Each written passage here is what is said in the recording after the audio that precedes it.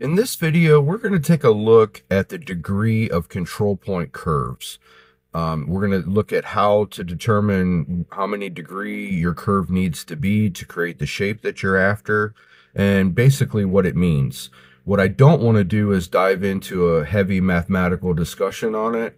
This is more just for the artist to understand what they're using and which degree their curves are. So if we do a control point curve, and we come up here, let's snap to the grid, and we're going to create 2 points. So how do we know how many degree this curve is? Well, the way you figure out the degree is you have your starting point plus whatever the degree is. So in this case, it's a degree 1, so we have our starting point, and then we have one endpoint. If we move this endpoint around, you're going to notice that it's just a line. There's no curvature to this at all. If we go to a degree 2, which would have 3 points, and then we move the center point up, now you can see that we have curvature. So now we're going to go to a degree 3, which will have 4 points. And the same thing, we can move this up and you can see that this has more curvature. So essentially, the degree is going to tell you what kind of shapes you can create. So now let's do another one. This time we're going to add 5 points for a degree 4. Let's move that up.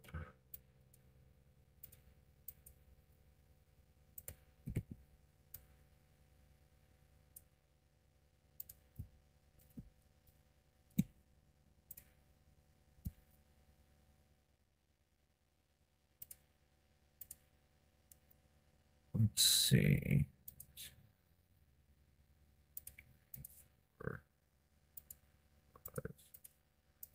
So this one has 7 points. So it's a degree 6. We can do the same thing here. We can move this one around. Now, what you can see here immediately is that we definitely have more control for curvature.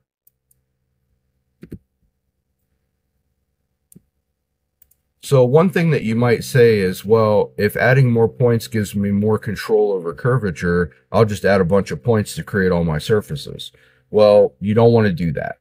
And the reason you don't want to do that is you end up with kinks and lumps in your surface. They won't be really smooth.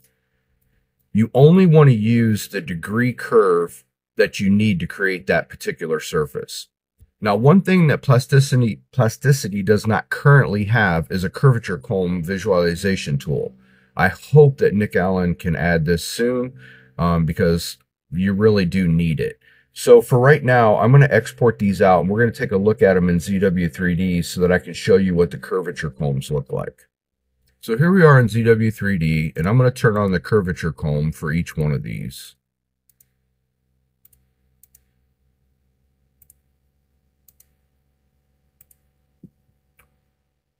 And what we're going to do is we're going to dial the scale back just a little bit.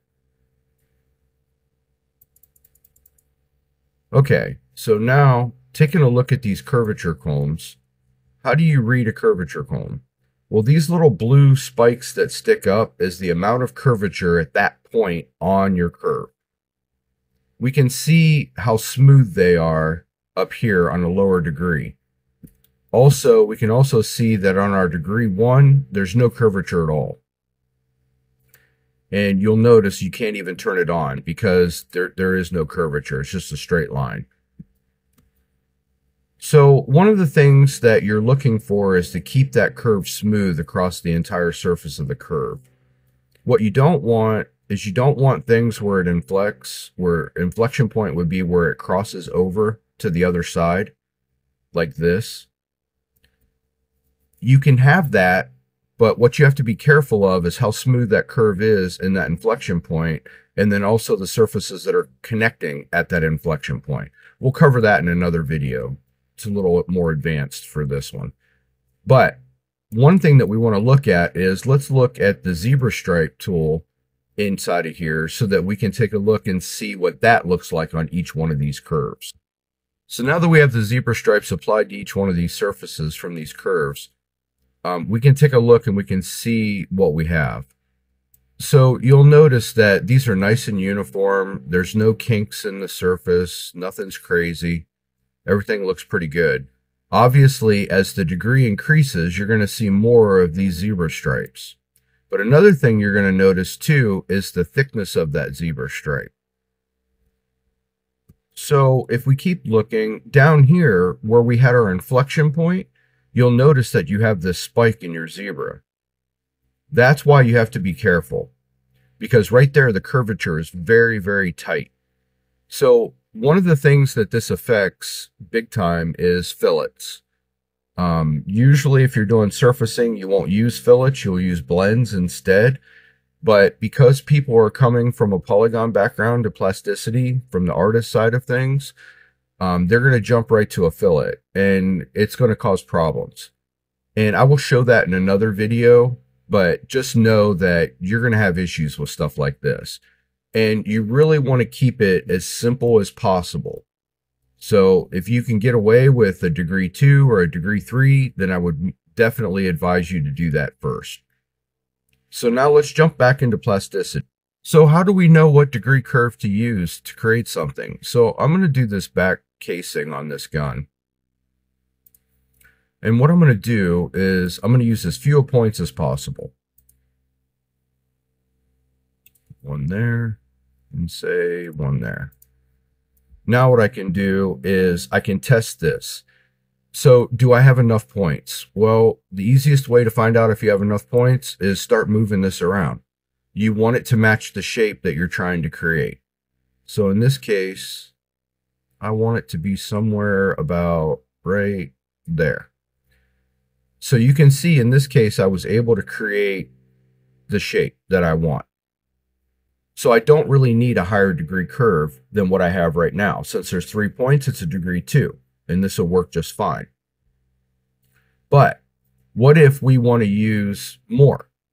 We're just going to throw a bunch of them in there. So if we do the same thing, but we use a bunch of points this time,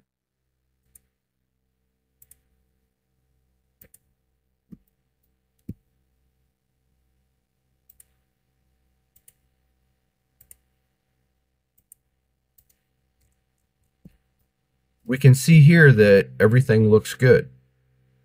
Well, let's export this out and let's check it in ZW and see what we end up having. So let's select both of these curves and let's extrude them. And let's see what they give us. So the one on the right is the degree 2. And the one on the left is the one with the crazy amount of points. So if we go up here to analyze the faces,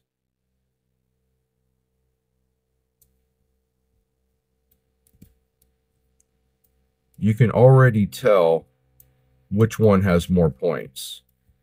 And you can tell this by the banding. So at first, both of them look okay. You can't really see any flaws in the surface based on the zebra stripe. So let's take a look at each one of these curvature combs.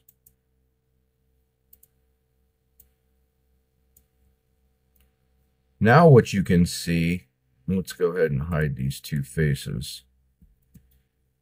Now what you can see is a different story. So here, this is still fairly smooth going all the way over, but here you can see that it dips down, comes up over and over again. So the curvature comb shows us that this curve is not a very good curve. And it's another reason why I had said that you want to be very careful by putting too many points in. Now, one of the things that's probably hard to see, but what happens is if you look here on the zebra stripe analysis, this band gets thick right here. And then it thins out and it gets thick again back here. So that thinning and thickening that you see across there is not good. The problem with the zebra analysis is it's really hard to see that in some cases.